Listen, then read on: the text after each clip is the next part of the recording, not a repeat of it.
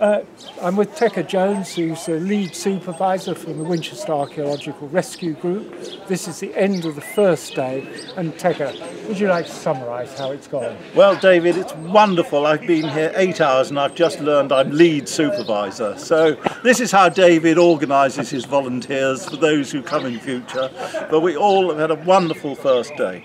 To be honest, the first hour is always organised bedlam, isn't it? Everybody's rushing round. I must put my tent up, I must put my tent up, I must have my bucket, I must have my bucket.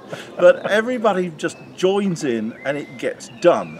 And then by sort of 11 o'clock, things were starting to tick over and we thought, yes, we've got organised, we've got a site, we've got the trenches opened up, people are working in the trenches, there's a methodology, we're starting to get some finds, and it's gone like clockwork, isn't it?